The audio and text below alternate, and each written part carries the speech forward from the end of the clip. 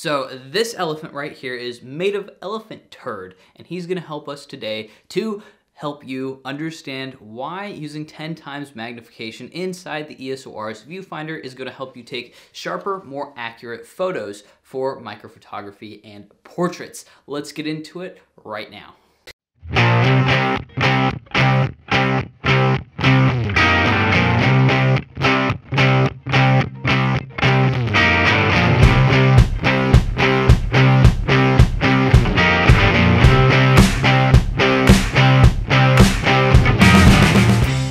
What is going on, you guys? My name is Daniel, and on this channel we go over everything mirrorless cameras, and today we're going over the magnification that you can use in your viewfinder or on your articulating screen to get more accurate shots during photography, specifically during portraits or when you're trying to nail itty-bitty micro photography things. We have two examples that we're going to show you, and we're going to explain how it's used and best uses. So we're going to be using this lens right here. This is a 75 to 300 millimeter.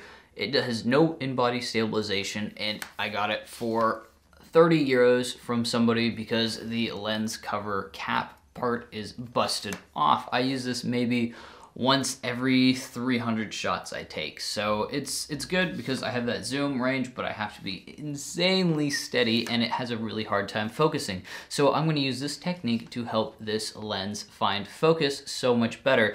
A lot of the focusing power comes out of the EOS R and its own ability with its sensor to detect contrast, and that's what makes it such an accurate camera, not an accurate lens.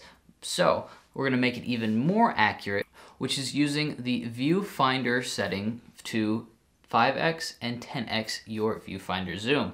This will help you most when doing macro photography or portraits, and you want to make sure the eye is spot on. So we're going to go in and you can see exactly what's being focused on, whereas sometimes when you press the focus button, it is kind of their entire face that's being focused on rather than specifically their eye, which is what you want because that's what you want people to be drawn into.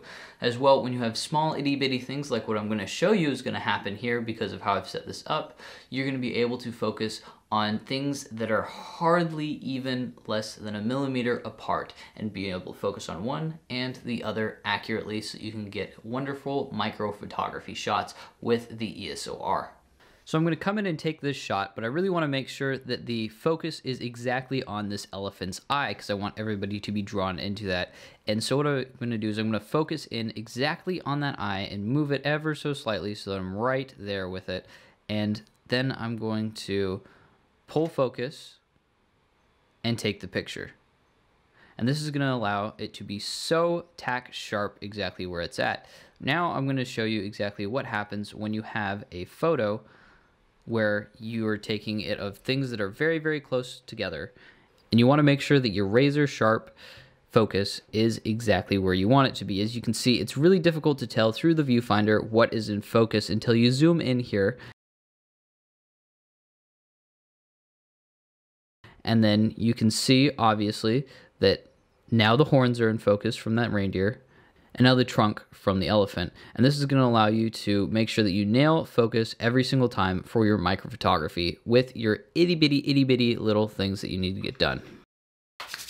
Okay, so now to answer the question that all the kids are asking. How do you actually get into this setting where you can zoom in 5x and 10x? So right here, I'm going to show you real quick. Over here. So right there we have a wonderful thing of flowers that you can't really see. They're kind of out there a little bit. I can see them fine, but you can't because it's so far away. Let's come in here a little bit closer. Okay. Focus on that. And then what you're going to do, so you're going to focus, and then to make sure that you're nailing focus, what you're going to do is you're going to press this button right here, focus, and then you're going to press info, info. And that's going to put you at 5x, then 10x, then back to normal. 5x, 10x. And you can take your picture and it will give you the entire frame.